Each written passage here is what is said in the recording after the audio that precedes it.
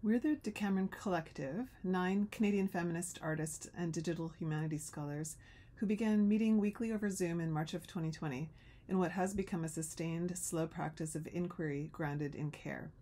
In this project showcase of our work, Memory Eternal, we will explore the work's forms and themes and start to contextualize the work within intersecting frames. Designed for Oculus Quest 2 and premiered at the ELO Media Art Festival in 2023, Memory Eternal takes immersants on a journey of grieving, spanning personal, collective, and planetary scales. Named for the Ukrainian Orthodox prayer for the dead, Memory Eternal explores trauma and remembrance, asking, what do we remember, and how? Memory Eternal is a digital sandbox made up of 17 distinct audio, textual, and visual storytelling works, set in a dreamlike starry landscape, where uncanny physics and scale dislocates and denaturalizes our perceptions of the world. Navigating through this landscape encircled by water, designed to recall the Greek underworld rivers of forgetting, lamentation, and sorrow, provides an opportunity to think about memory and mourning as a form of cyclical journeying. Immersants enter dark spaces, sit with grief, and emerge on the other side. The project grew from and documents the truncated, abrupt, deformed experiences of loss that the collective experienced in the early 2020s. The VR world thus functions as both a creative record of the pandemic and a reconciliation with the new world through the creation of an imaginary immersive land. For those of us who did not have the time to grieve, there will come a time. For those of us who did not have the time to grieve, who could not sit with emotion. The work is dialogic in the Bakhtinian sense, open-ended, non-hierarchical, and non-linear by design. The heterogeneity of the works and their intention takes its cue from Eastern European polyphonic choral arrangements, where the voices each occupy a carefully arranged, complicated harmony and meld into a multi-layered sound. There's no lead vocal, no voiceover narrator, but rather a unifying casting of voices to fill the sound waves in tonality and totality. The work's complexity rests in the way it holds in balance the various ways that grief and mourning are felt and enacted. It's quiet and noisy, angry and compassionate, grounding and disorienting. It's a world that holds multiple, sometimes opposing experiences, whose valence shifts as the immersant explores its propensity for documentary or invention. By Angela Joosse.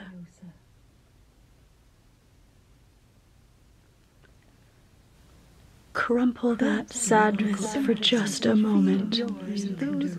Just a moment. Please. This is just it. A thread of orange begins to form on.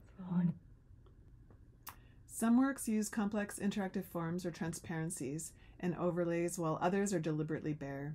Some are expressly and intimately dialogic. Some work through hauntings, integrating found material from lost people.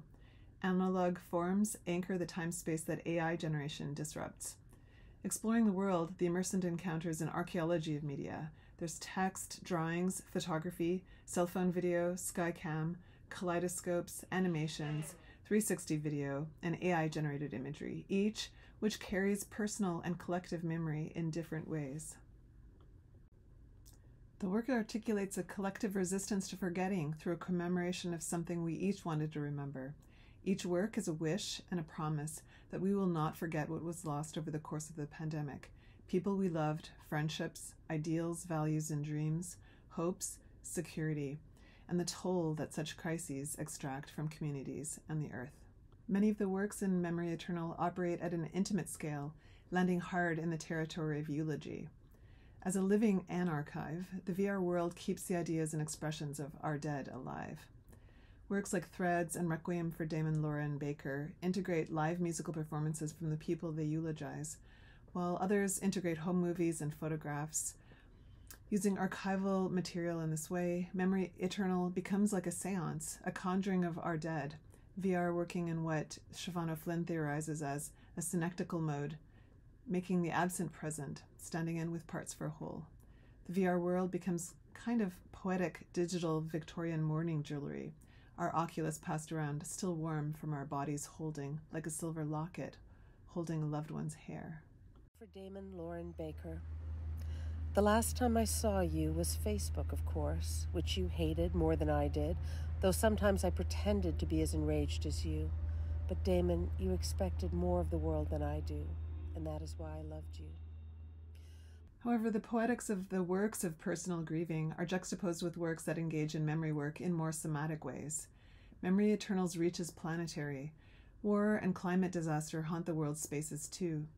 Works like Jolene Armstrong's Slava Ukraini harnesses VR's capacity for haptics. Pinned to the viewer's visor to disorient, morphing images in immersive gunshot staccato heightens, fine-tunes, and focuses immersant's own latent emotions.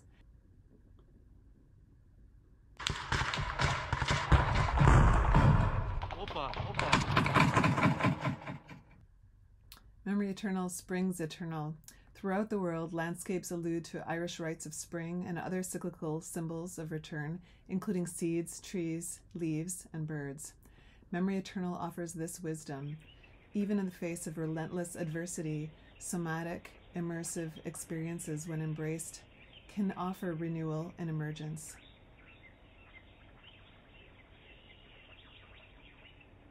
As DH scholars, we've been thinking about this work in a number of intersecting frames, and this is what we wish to talk about in our discussion today. As IDOC and ELIT, in relation to immersive empathy, haptics, and interactivity, as an anarchive or living archive, as memory palace or lieu de mémoire. We invite you to check out our documentation on YouTube as well as on our webpage, and we look forward to discussing with you.